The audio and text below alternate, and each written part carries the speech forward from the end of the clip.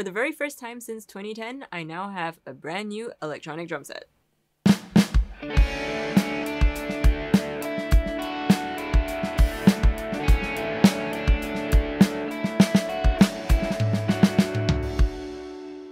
Welcome to the Efnote 5, which is a really good looking drum set. A lot of people seeing this for the first time have been pretty confused because aside from the somewhat obviously rubber cymbals, the drums themselves are real drum shells. So these are all actual wooden shells. This is actually a little miniature floor tom. It's not like the usual pads attached to a rack that most people are used to seeing when they think of electronic drums. I've been playing these drums for almost 2 months now. I got them in early February and it's now late March. So I thought it would be a good time to make a video about it and just give you some of my early impressions of this drum set. For full disclosure, this was a sponsored instrument, but I'm not being sponsored to make this video, so any opinions expressed are entirely my own. In terms of the sizes of this kit, the bass drum is a 16-inch kick. The snare and floor tom here are 12 inches, and this is a 10-inch rack tom. There's actually an expansion set, which I believe there is an 11-inch rack tom and probably a 13-inch floor tom. But because my studio is pretty small, I just opted to have the standard 4-piece setup. The hi-hats here are actually like normal, standard 14-inch hats. This is a 16-inch crash and an 18-inch ride. I'm not sure if it's visible on the camera here, a little bit hidden, but there is a tiny little 8-inch splash here, which I kind of use as my secondary crash. All of these elements are mounted on actual hardware, so this is a normal standard hi-hat stand, cymbal stand. The snare is on a proper snare basket, and I think that is a bit of an advantage if you're a newer drummer and you can only get electronic drums because you stay in an apartment or something like that. It's a great thing to be able to get familiar with actual drum hardware. That is something that I feel like a lot of new drummers who only learn on electronic drums kind of miss out on because they don't get to play with all the gear and hardware that's involved in the setup of a whole acoustic drum set. So all of these have mesh heads, both top and bottom, except for the bass drum, which has a standard normal drum head on the front. I'll talk a bit more about that later. These are just standard drum lugs. You can tune them with a normal drum key to get the feel you want. And these rims are actually gray rubber, kind of a matte finish, and it almost looks metallic.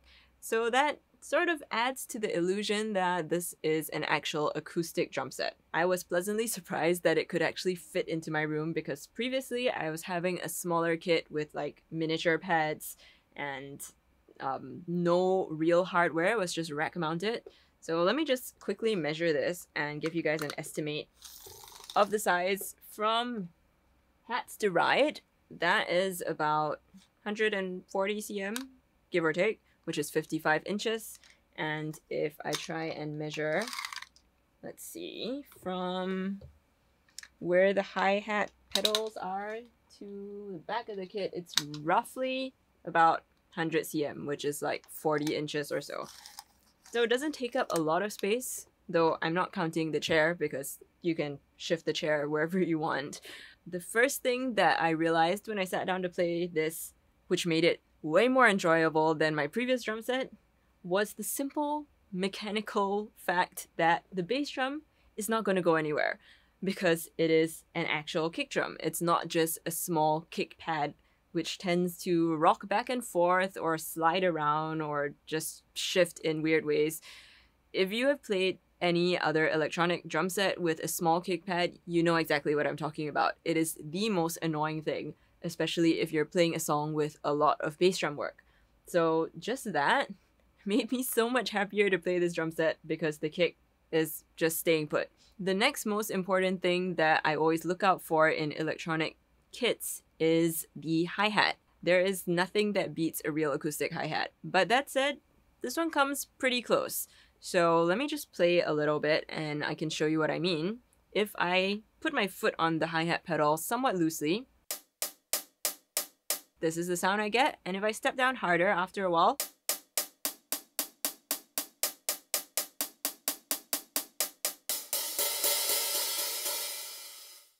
There's actually a difference in how closed your closed hi-hat is. So it's not just like an on and off closed hat trigger. In terms of using it for like keeping time with the left foot, it's actually quite light because the rubber pads themselves are reasonably thin. Not as thin as acoustic hi-hats, obviously, because there have to be sensors and electronic parts in them. But I've played other floating or moving hi-hats that are just very clunky, and when you step on them, you get kind of overwhelmed by the sound of the two pieces of rubber just smacking against each other. And it makes left foot hi-hat work when you're trying to do foot chicks really unpleasant. So I found that these hats were not too clunky and also very sensitive. Definitely the best E-kit hi-hat I've played on so far. All the cymbals are pretty decent as far as electronic drum cymbals go. Both the Crash and Riot have 3 zones. So there is a bell trigger, there is a bow trigger, and an edge trigger. Let me show you how those sound.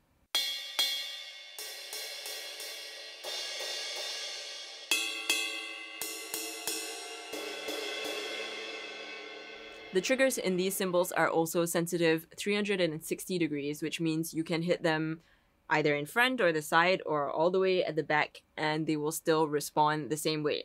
And that's pretty huge because for a lot of electronic drum cymbals, the sensitive zone is only at one area on the cymbal, the part that's supposed to face you. And if the cymbal happens to rotate while you're playing, or someone set it up who didn't know that there is a particular zone that needs to be facing the player when it's struck, you might end up hitting the side instead, and then the trigger will not respond correctly. So you might end up hitting way too hard only to get a fraction of the sound that you want out of the cymbal. So it is a pretty huge change to be able to play on cymbals that are sensitive all the way around, and I can also choke them anywhere on the cymbal. So I could hit it, say here, mute it there, works perfectly well. The other cool thing about the cymbals is that because of the material as well as the color, I think, they actually don't show up with stick marks very obviously. I've been teaching on these almost every day and practicing and playing for definitely well over a month now, and I don't think you can really see any stick marks on any of the cymbals. Like if I squint really closely, I can see some small marks, but they're not obvious at all. Whereas when I play on cymbals that have black rubber finishes, usually you get white stick marks on them. It's a small, subtle nuance, but it's fairly impressive, and it makes the whole aesthetic of this kit look very clean. Speaking of clean, another small side benefit is that because the cymbals are gray, if dust settles on them, it's not obvious. You can't really tell that there's dust, although, actually now that I talk about it, I can see the dust, so hang on.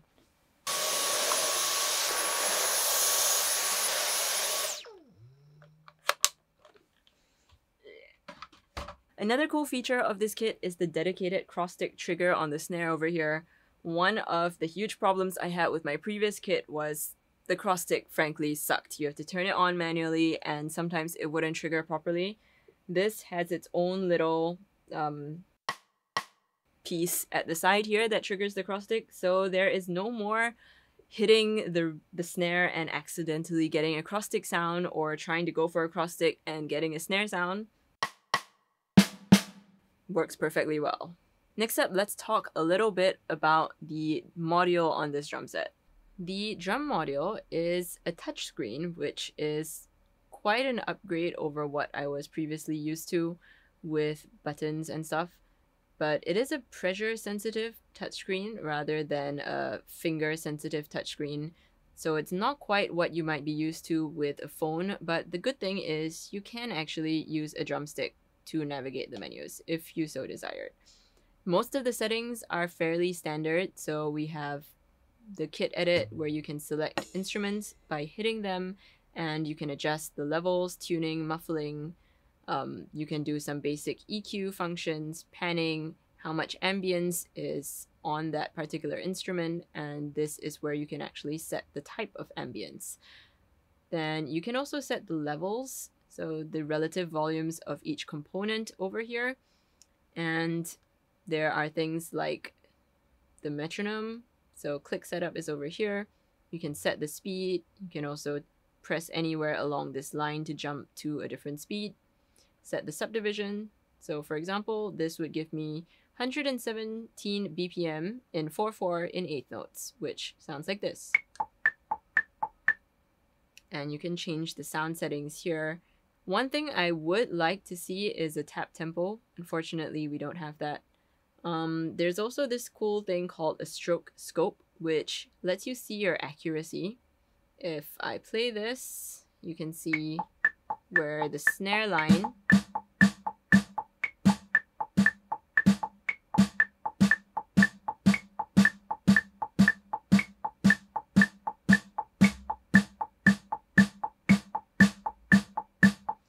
So this is a pretty cool way to be able to see how accurate your timing is. Another super useful feature I found was the Bluetooth setting. So if I turn on the Bluetooth here, it's going to connect to my phone straight away, and I can actually play music on my phone through the module, which means it'll be mixed in with my drum sounds, and that's a great way to be able to practice along to songs. While you're doing that, there's also this little phone holder thing right below. Hang on, let me try and show you. So this thing is where you can put your phone. This module is also capable of recording straight to the computer with only one cable, which is this one over here. It is the micro USB, if I'm not wrong.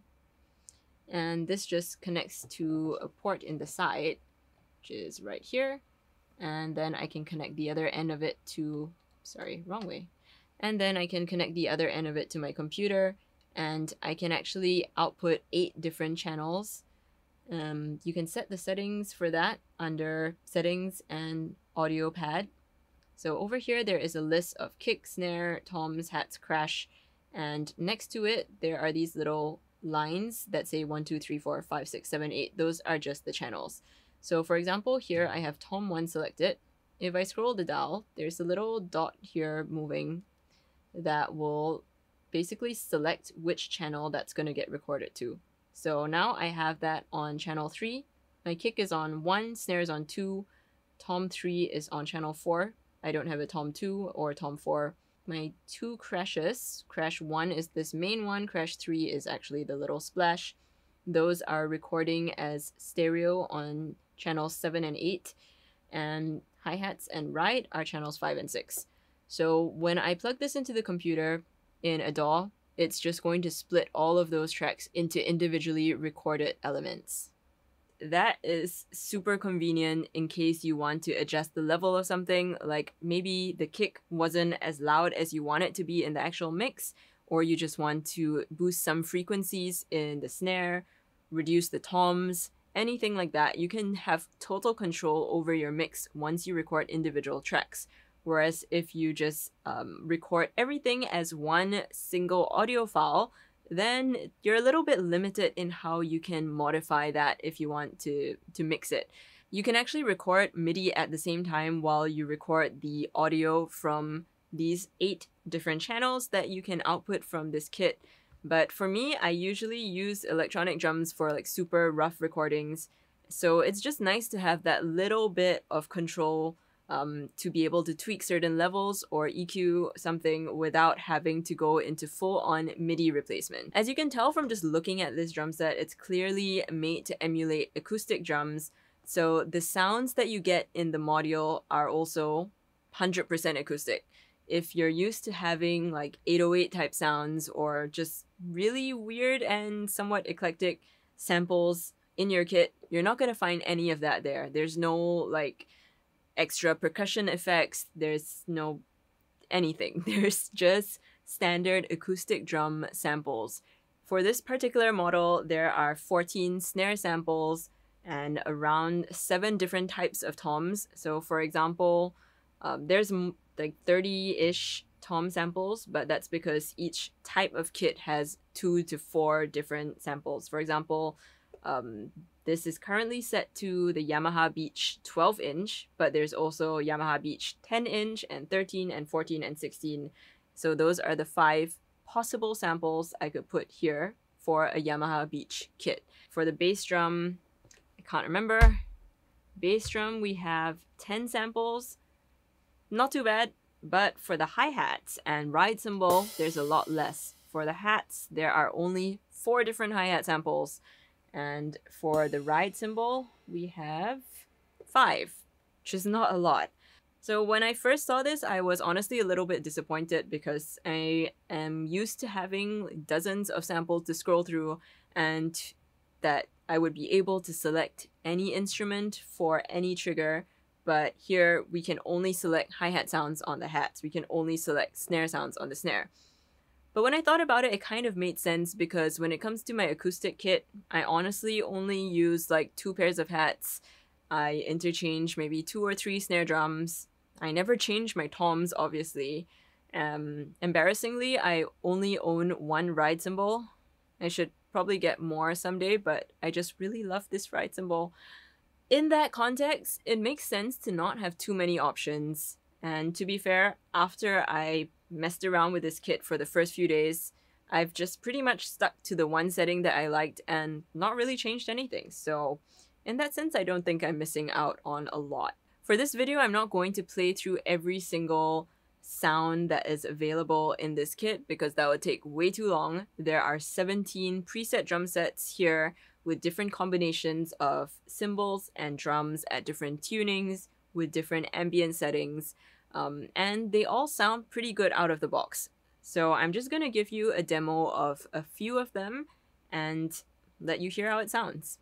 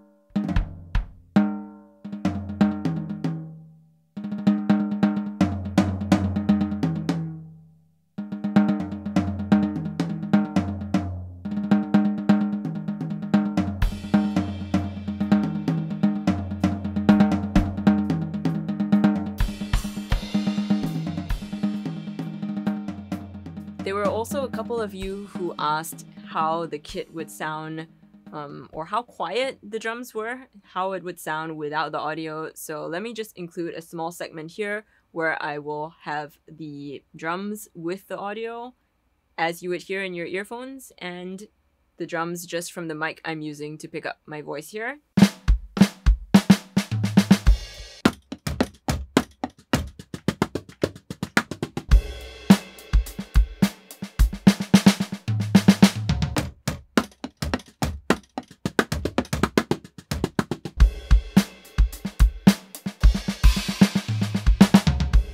I thought I would also include a little segment in this video talking about some tweaks I made to the drums to get them working according to what I like.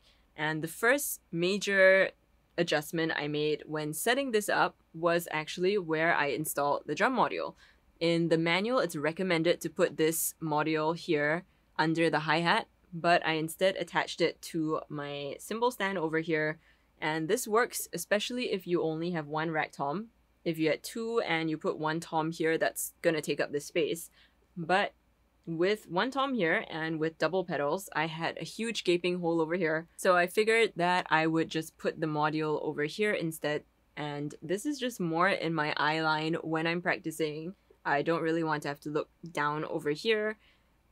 On the flip side, the little phone holder is a little bit out of the way because it's a little near to the snare, but it still works. I can still put my phone there if I so desired. The first thing I tried out that gave me a little bit of problems day one setting up this kit was getting the cross stick trigger to work, because I tried this out beforehand in the shop on the demo unit and it worked perfectly well. The rim trigger was a little higher than the snare rim, so it would provide the correct rim click sound.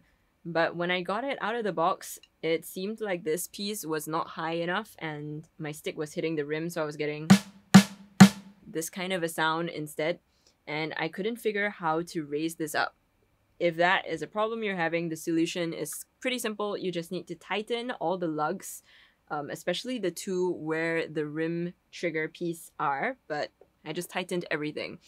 So this, I would say, is a little bit of a limitation, because if you like that kind of loose head and gushy feel to your snare, you can't do that with this if you want your cross stick trigger to work correctly. You can program it to have a loose snare sound, but your head itself is going to be pretty tight because it needs to be tight enough for this cross stick piece to be raised up and trigger correctly. Speaking of this, another small limitation I realized is that the rim and the snare cannot trigger simultaneously.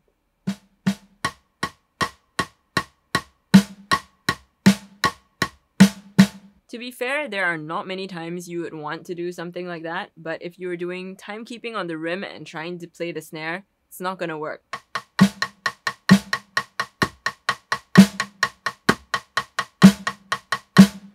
Yeah. So, small limitation, not a huge deal breaker, because most of the time you would not want your snare to trigger when you're hitting the rim and vice versa. Another tweak I had to make to the snare to get this to work how I want it was to adjust the sensitivity of the rim to get my rim shots to not trigger too much. So under menu and trigger settings, the snare is set to 3 zones. So there's the head, and which is zone A, the rim is zone B, and cross stick is zone C. So I just reduced the sensitivity to the rim trigger, which is the B zone, by 8, and it works pretty fine. If I had the sensitivity at what it was out of the box, which is 0, I just feel like I'm hearing a bit too much rim and not enough of the head. So this just worked better for me. Another tweak that I had to make to get this kit to sound more like what I wanted was to muffle the front bass drum head. So I actually just dumped a pillow in front of the kick. But let me remove that and let's see if you can hear what this drum sounds like without muting. So, no pillow.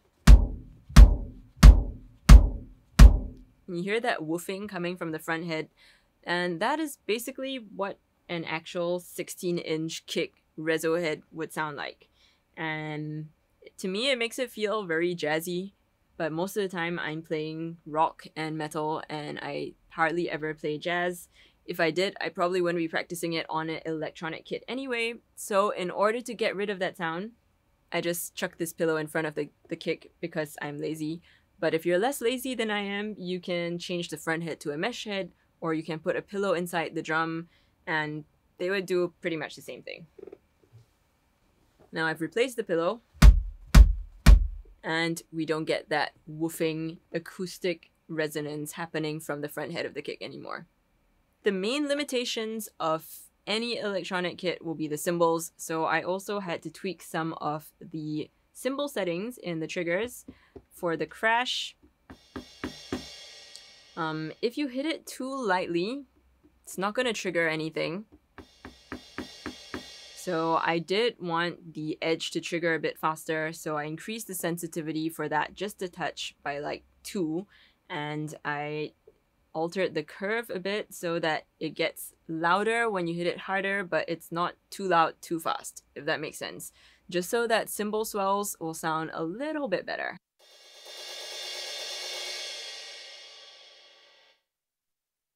For the ride, I increased the sensitivity on the bell a little bit so that even when I hit it lightly, it's still going to trigger the bell sound. And I also reduced the sensitivity on the edge so that it's not too overwhelming when I'm crashing the ride. But those were just really small tweaks. This is +4 sensitivity on the bell and -2 sensitivity on the edge of the ride. For the hi-hat, I just reduced the sensitivity of the edge slightly, so I put a -5 on that so that the edge wouldn't be too loud in relation to the tip. The hi-hat is super sensitive when it's played with sticks, but the one limitation that I found is when you try to do a foot splash. So let me just show you how it sounds if I try to do a splash.